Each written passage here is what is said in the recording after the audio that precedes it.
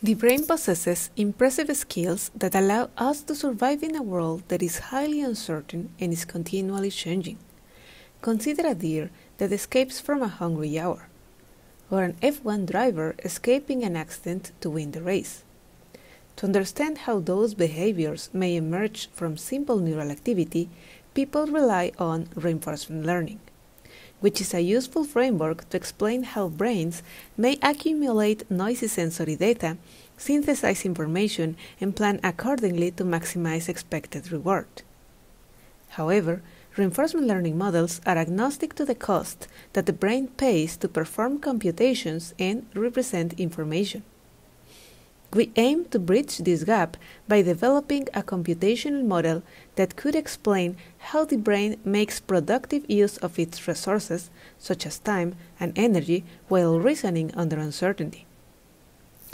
We study the performance of an agent that aims to minimize the deviation of a controllable state from a target in a world with linear dynamics and Gaussian sources of noise. In this setting, using a Kalman filter to acquire and maintain a posterior distribution over the hidden world state suffices to compute optimal behavioral strategies. To solve the task in a biologically plausible way, we implement a Kalman filter using a dynamic probabilistic population code. Activity of a population of neurons with Poisson-like response variability encodes the noisy observations. This activity fits a recurrent layer, whose neural activity, in turn, encodes the belief state that the agent could obtain by propagating the previous belief state through the world dynamics and then conditioning it on the last observation and action executed. The agent decodes the estimated world state using linear projections on the output neural activity and selects the actions that minimize control cost and representation cost, which is defined as the total integrated number of spikes that the neural circuit uses to encode observations and inferences. The minimum value of the integrated total cost consists of irreducible terms that arise due to uncertainty in the initial state and errors introduced by disturbances in the system, and also terms that the agent can minimize by optimizing its sensing and inference gains. These terms are estimation error, observations spike count, and inferences spike count.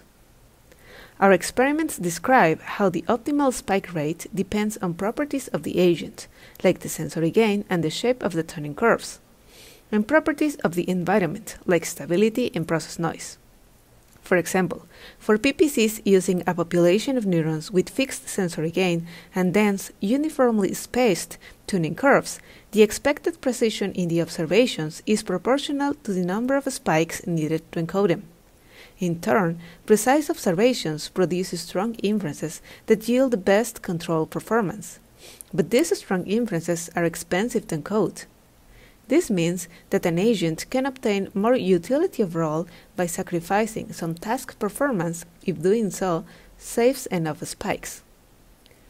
We also consider an active sensing version in which the sensory gain can change over time. In this setting, the agent can obtain more utility overall by allocating more spikes in states where making mistakes is highly punished. This is a strategy often observed in behavioral experiments and may provide a prediction for arousal signals reflected in neural activity and pupil dilatation. To recap, we develop a version of stochastic control that accounts for representational costs in the brain. In the big picture, our aim is to provide a foundation for a new type of bounded rational behavior that could be used to explain suboptimal computations in the brain.